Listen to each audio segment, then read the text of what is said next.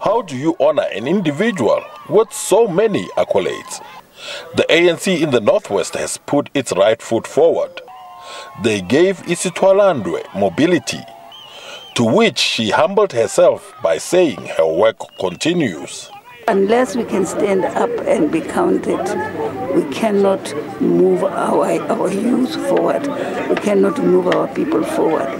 So I read this as my organization saying that your work time is not over.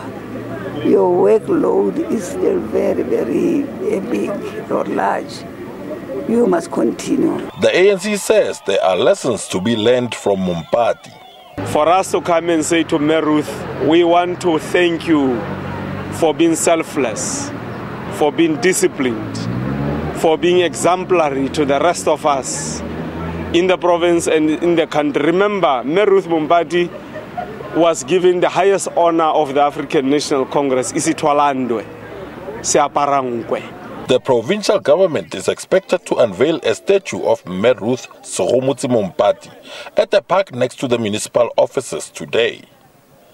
Solofelo Matibedi, SABC News, Freiburg.